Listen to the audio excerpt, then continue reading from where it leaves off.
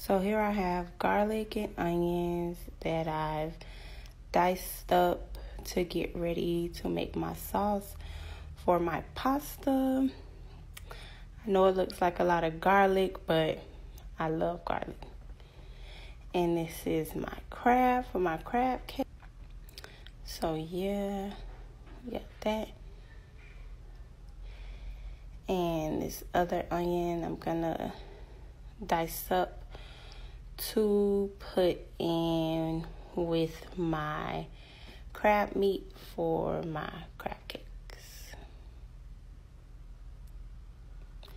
Still dicing. This is my tomato that I've already sliced up so that I can dice for the crab. Got my tomatoes all diced up. Added the tomatoes and the onion to the crab meat. Now I'm going to start seasoning it with parsley, some accent,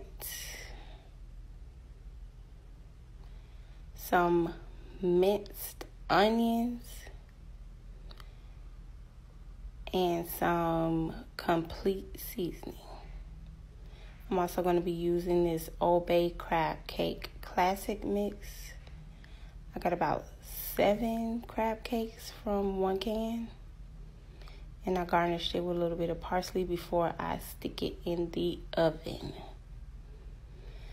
Here's my butter for my sauce.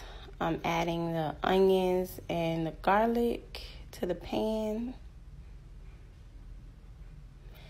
I sauteed those and got those little char marks I like. This is my mushroom with rosemary and thyme. Adding my pasta to the pasta water. I have some cherry tomatoes and arugula and put it in with the sauce. These are my shrimp that I'm going to saute. My pasta's done and I'm adding the sauce to the pasta.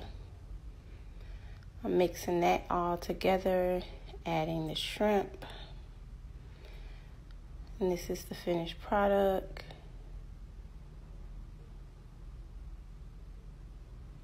Looks good. Now let's taste it. Excuse my hair. That is pretty good. I'm talking with my mouth open. Crab cake.